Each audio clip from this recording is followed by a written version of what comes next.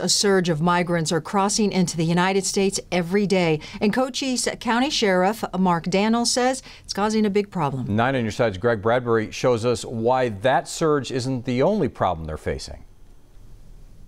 A stroke of the pen, we're done. When President Biden's executive order was signed to stop construction of the border wall, it stopped, but it left gaps for local authorities. We're on our own out here. Cochise County Sheriff Mark Daniels says this isn't what they wanted. This is worse now than it was before. There was no infrastructure but mountains. Now we have infrastructure and we have holes in our wall. Now here you can see one of the holes in the wall. They just put up a makeshift fence to prevent people from coming in, but as the wall continues up, once you get to the top, it just ends, and that creates a path for migrants to cross into the United States.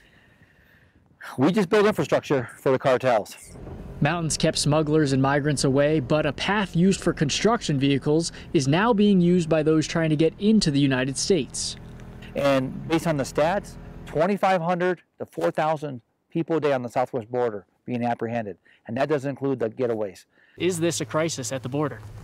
This is a crisis all along the southwest border, and it's all built around a hasty decision, a hasty executive order, and lack of collaboration between local, state, and the federal. He is now in talks with Governor Ducey about using the National Guard to help.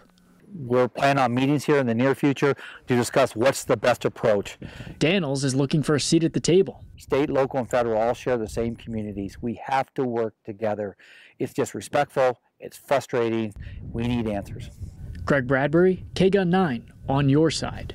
Also in Cochise County, Customs and Border Protection is closing down 3 highway checkpoints in the Wilcox area. The agency says it's a response to the increase of migrants along the border. Earlier this year, the checkpoints began closing, but smaller staff were still on site to help with security. Now the checkpoints will close entirely, and that will free up staff to deal with the migrant surge.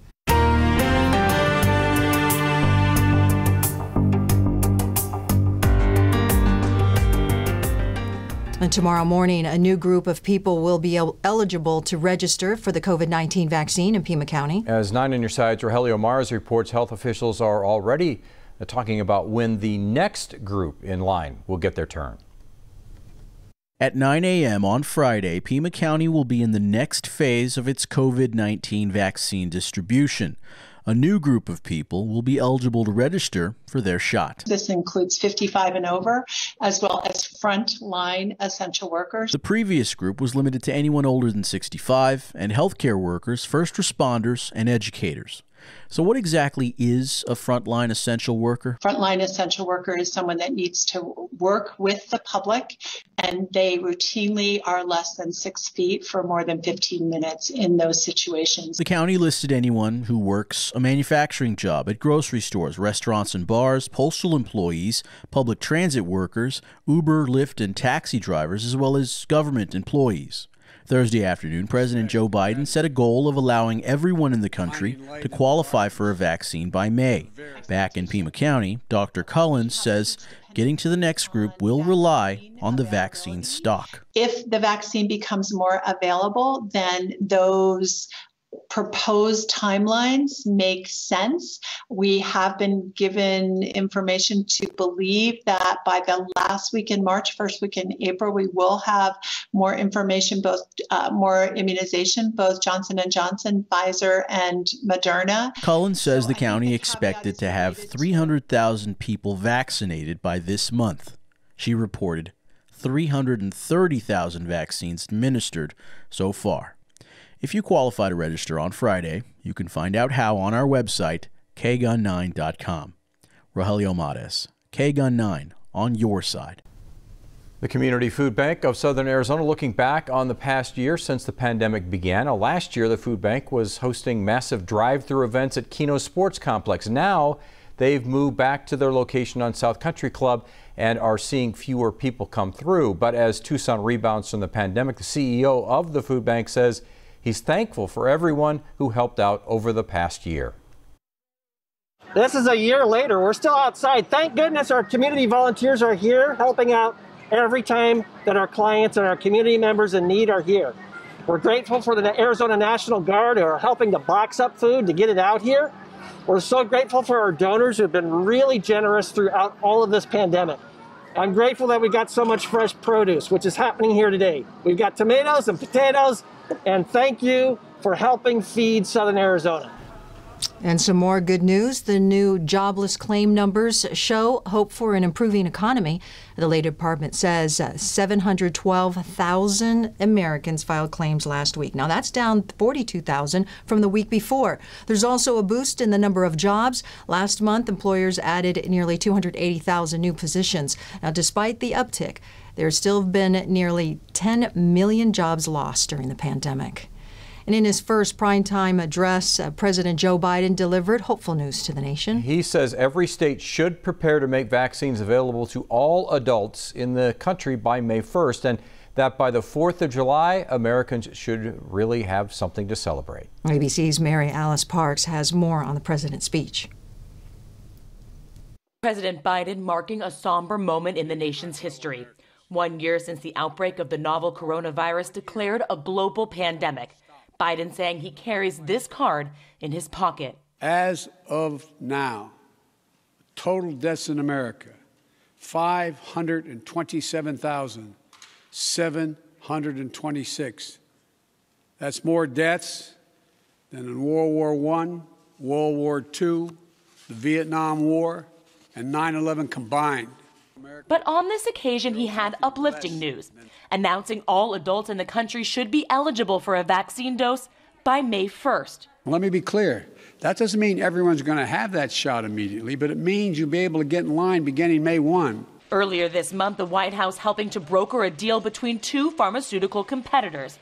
Merck and Johnson & Johnson now working together to manufacture Johnson & Johnson's single-shot coronavirus vaccine to boost the supply. Just hours before his speech, President Biden, too, signed his first major bill into law, rushing economic stimulus and relief to millions of Americans in need. The $1.9 trillion law will send most Americans a $1,400 direct payment. It will extend unemployment benefits through early September and provide billions of dollars more for vaccines, testing, housing assistance, and struggling small businesses. Tonight, President Biden ending his speech leaning in with this ask. I need you to get vaccinated when it's your turn and when you can find an opportunity. And to help your family, your friends, your neighbors get vaccinated as well. He said he hopes families and friends separated this last year will be able to watch fireworks together in small groups this 4th of July and celebrate the nation's triumph over this virus. Mary Alice Parks, ABC News, Washington. And President Biden now has a new attorney general. You see him there? Merrick Garland. He was sworn in today. He received strong bipartisan support during his confirmation hearing. Garland says his first priority will be to fully prosecute the crimes committed at the U.S. Capitol on January 6th. Now let's check in with Kyler Diggs. Another gorgeous day today, but tonight you're going to need a jacket. Yeah, that's right. And you certainly will need to keep that jacket handy over the next couple of days with the changes we've got heading our way. We did make it up to 71 degrees in Tucson. Look at that. All the surrounding communities in the 60s, except for Safford, where we went to 73 degrees. And it was pretty cool just off to our north, 50 in Show Low, only in the 40s in Prescott. Let's go ahead and take a look at the radar. That rain, it is knocking on our door right now. We've seen those showers over western Pima County. Let's fly over there, take a little closer look. You can see the counterclockwise circulation in the precipitation pattern right here. Even a little bit of snow in the mountains east of LA. So there is some very cold air associated with this. And we've seen some showers in Phoenix as well. But this is going to stay right about here overnight tonight, and then it'll start to move east a little bit as we go through the day tomorrow. And then we'll be talking about what this is going to bring. Currently, it's 56 degrees. We may not even reach that in one of our high temperatures coming up. Ooh, that sounds cold. Kyler, thank you. To International News Today marks a decade since Japan was devastated by that tsunami and nuclear disaster. A memorial service honored the 20,000 victims of the twin tragedies. The Emperor, Empress, and Prime Minister attending the ceremony held in Tokyo. The earthquake that triggered the tsunami was the biggest in Japan's history. That tsunami then set off a nuclear meltdown at the Fukushima power plant. That area is still uninhabitable. Depression and anxiety on the rise during the pandemic, and those seeking help also increasing. After the break, a look at how a local clinic is helping patients overcome their stress and rebound. You're watching KGUN 9 on your side.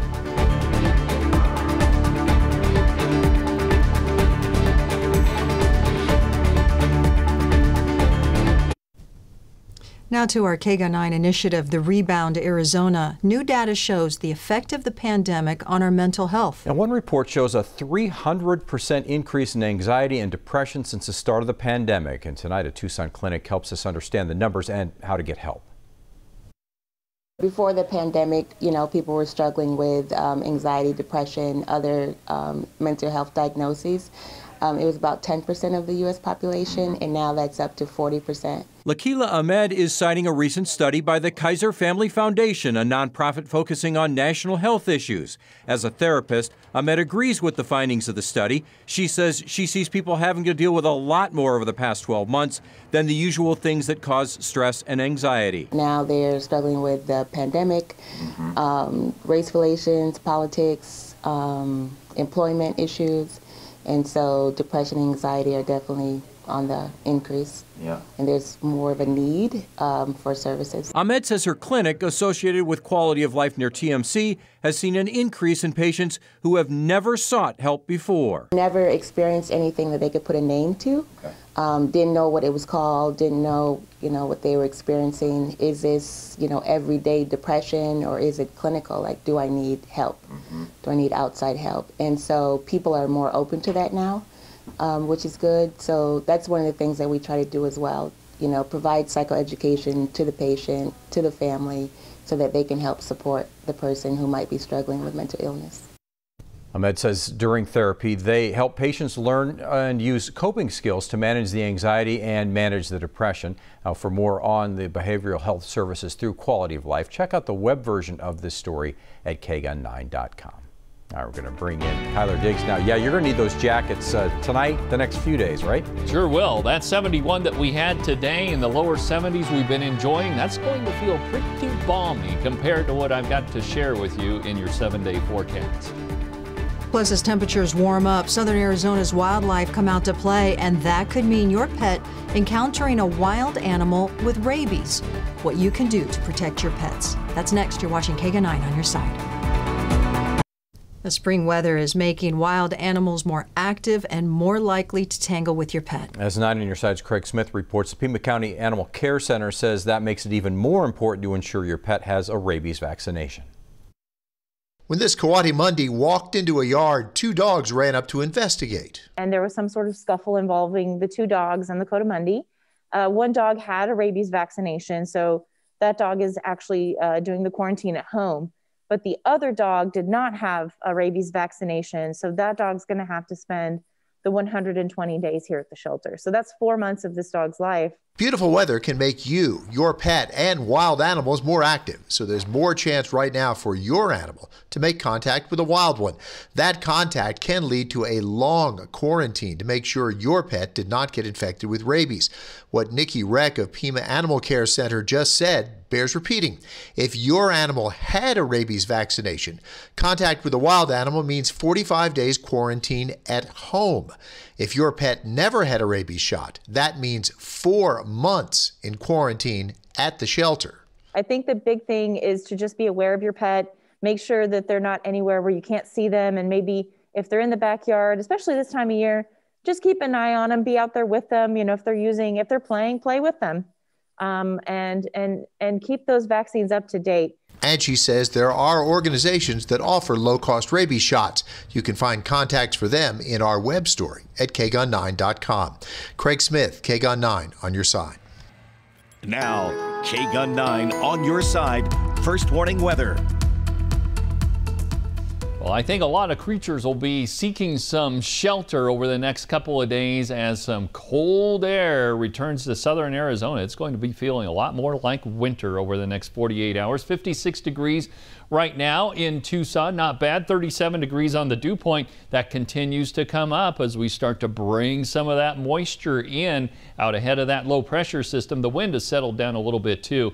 We don't expect much wind overnight tonight, but we will see some increasing clouds and temperatures temperatures dropping into the 40s. We continue to see a little bit of light snow in the higher elevations of northern Arizona, where we're already in the 20s at the Grand Canyon and into Flagstaff. And look at Vegas, checking in at 44 degrees, 50 in Havasu.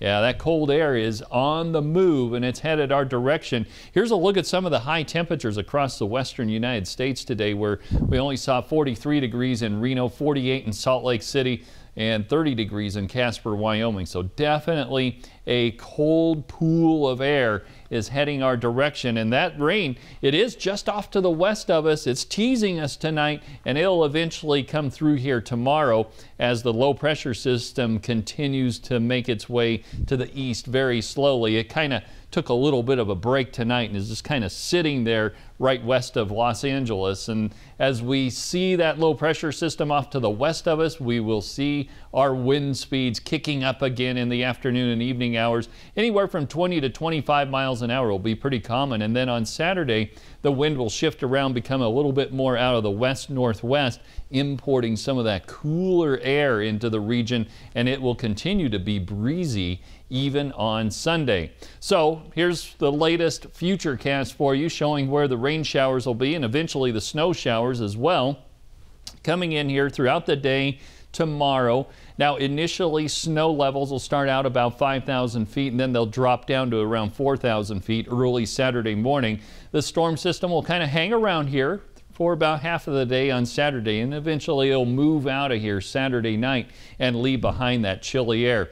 So it will also leave behind a little bit of rain in our rain gauges. Not much, though. Anywhere from about a trace to about a tenth of an inch is all we're going to do.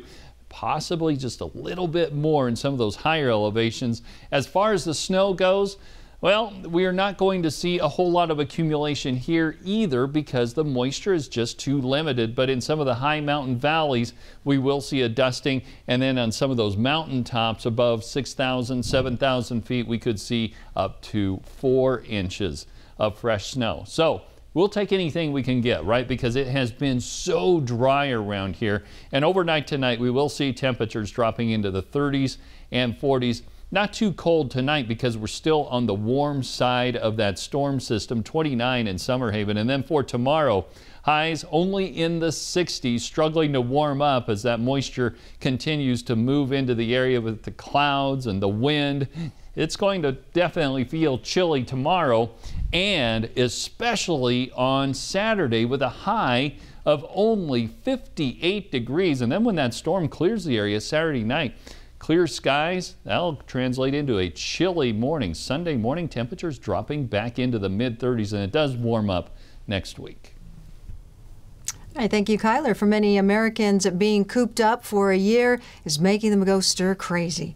It's natural to want to escape, and some are doing that. But public health experts say long-distance travel is still risky. Asha Qureshi takes a look at when you might be able to fly again without worry. At the beginning of the outbreak, air travel nearly came to a standstill. But major holidays like spring break and Thanksgiving saw spikes in travel and increased COVID spread. I absolutely think that travel is safer now than it was before. If you're vaccinated, travel is definitely safer for you, but it may not be safer for those around you.